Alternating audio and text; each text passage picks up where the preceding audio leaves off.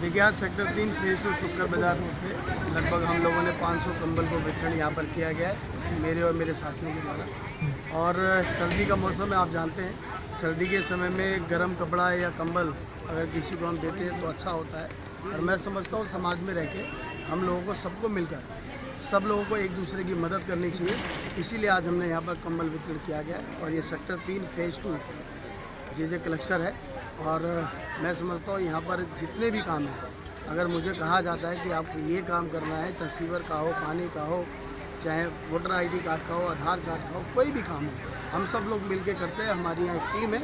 और आज मुझे जब कहा गया कि यहाँ पर कंबल वितरण का भी हम लोगों को कार्यक्रम करना चाहिए, तो हमने आज वो भी यहाँ पर किया है। ठीक है, धन्यवाद।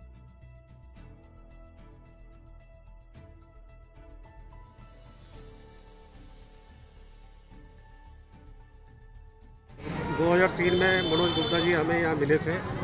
तब से बेचारे एक कंधे कंधे लगा के जो भी सेवा कर रहे हैं, जितने भी सेक्टर 3 में पार गए सबकी सफाई करवाई और सब जगह पौधे लगाए, फूल पौधे लगाए।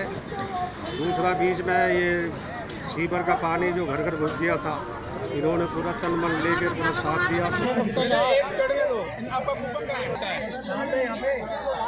ध्यान दें, आपके बीच में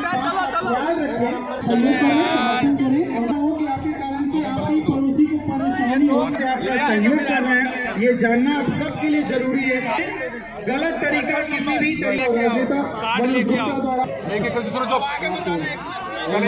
एक ही मिनट, इधर से कोई एंट्री नहीं, लाइन से आइए। बोले आप सब लोग